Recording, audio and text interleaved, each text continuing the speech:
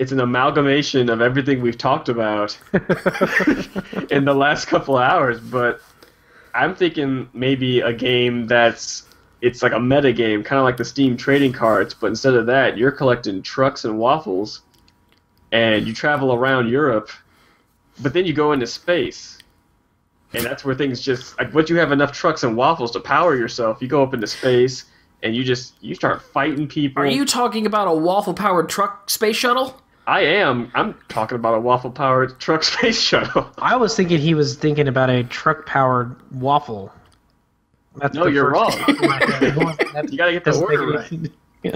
I guess if you put enough trucks behind the waffle iron, you could probably propel yourself into space. You'll get right to space. Yeah. What happens in space?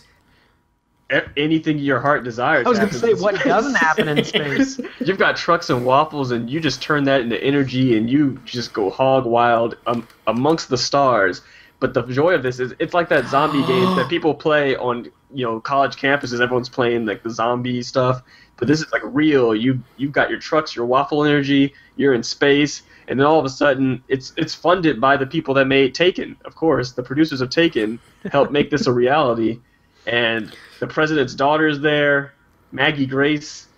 She's up in there too. You got Protector, but everyone's just fighting each other. It's like Cube World with trucks and waffles. You throw trucks and waffles into any game, you're gonna get some eyes open. You're gonna get some people knocking on your door saying, "Excuse me, this sounds like a delightful game."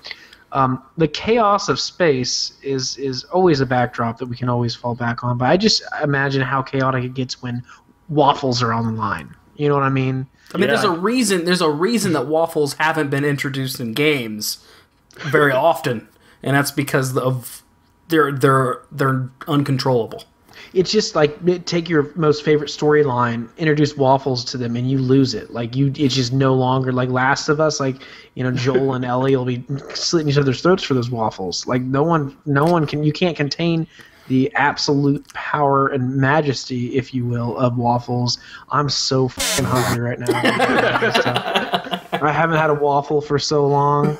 Oh my gosh, the passion in your voice behind this waffle truck, mashup is what really gets waffle me. Truckin', space waffle truckin', space waffle trucks, boop boop.